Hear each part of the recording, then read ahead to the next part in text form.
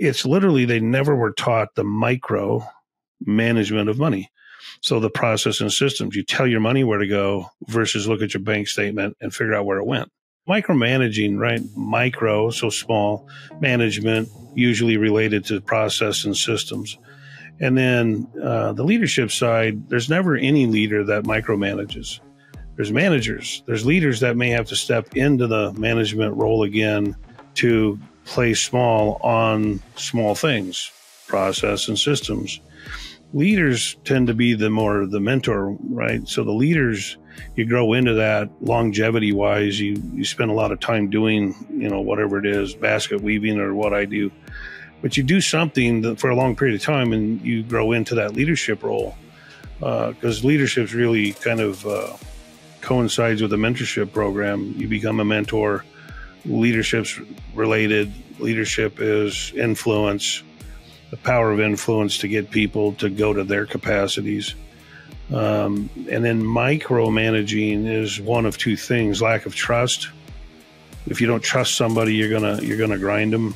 If you have to micro, so small, manage, so people, process, and systems, if you have a team that's not following the basics, the super small little things, the micro things, then you have to find a way to get back to those.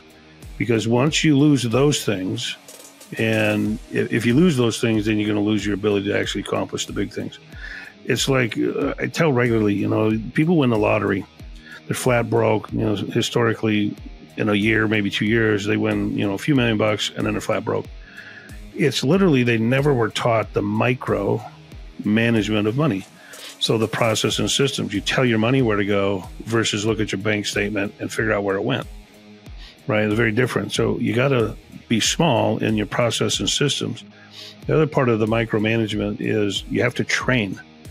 And if you train your team when they're hired, you may have to retrain them on a monthly, bi-monthly, 6 months, annually on the same thing because it's evolving at breakneck speeds. And if you don't train well, then you got to get into this the small management of small systems and process.